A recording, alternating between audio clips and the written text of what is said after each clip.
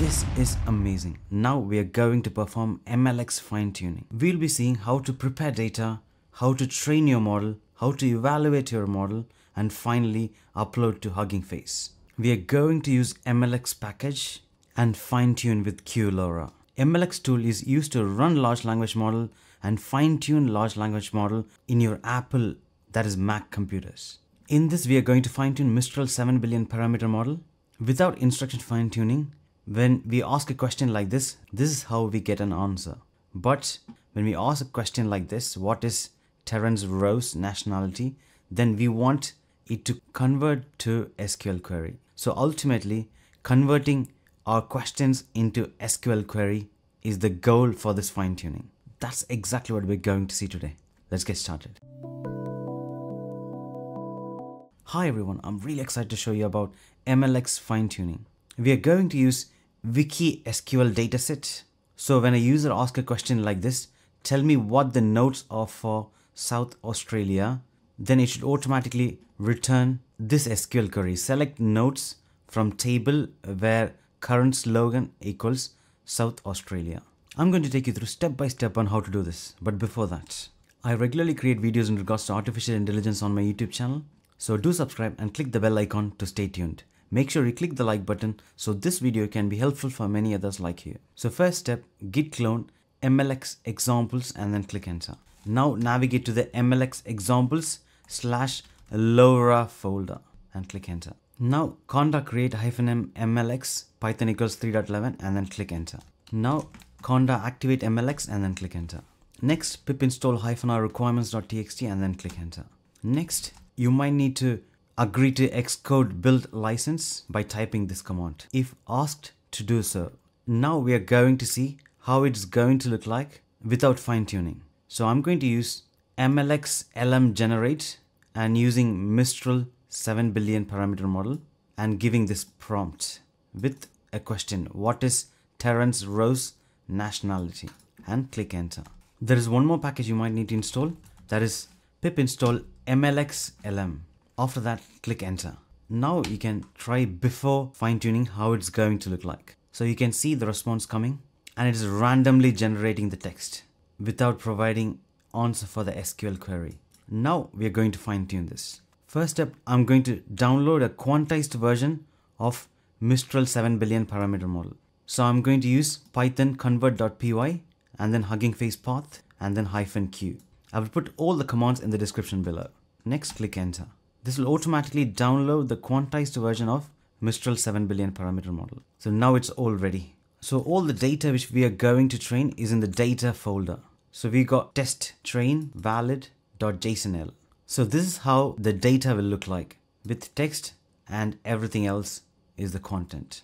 This is how the data will look like with question, table, and then SQL. So by providing the question and the table, it should automatically give us the SQL.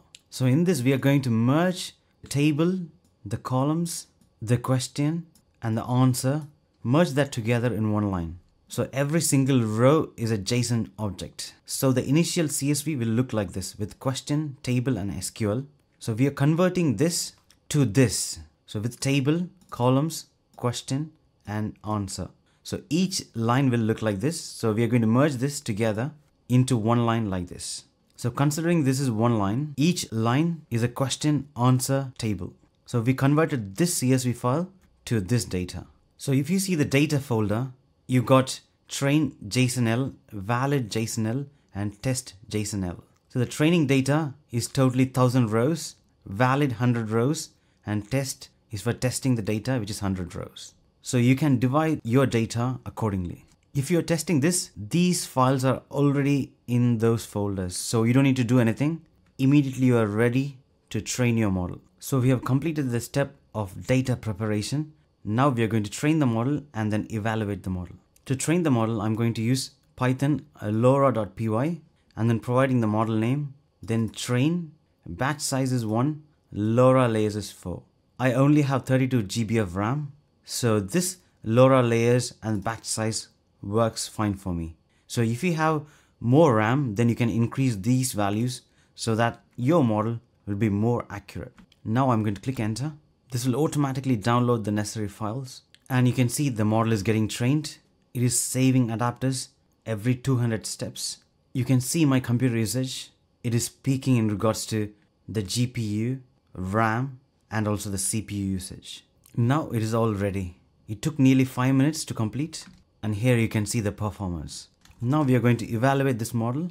To do that, we are just providing --test to the LoRa.py file. We are mentioning the model name, that is Mistral 7 billion, and the adapter file. That is the fine-tuned adapter which got saved in the same folder. Now I'm going to click enter. Evaluation is complete and the test loss is 1.5. Lower the loss, it is better. Now we are going to see after fine-tuning how it is going to look like. We are asking the same question. What is Terence Rowe's nationality? We are providing the adapter file, maximum number of tokens, and we are using the same LoRa.py file. Now I'm going to click enter. Now it's generating the response. Select nationality from and it's giving me the number. And it's adding few more questions because it's a completion model. So we might need to further tune for instruction following. But our ultimate goal of making it respond with the SQL query is done.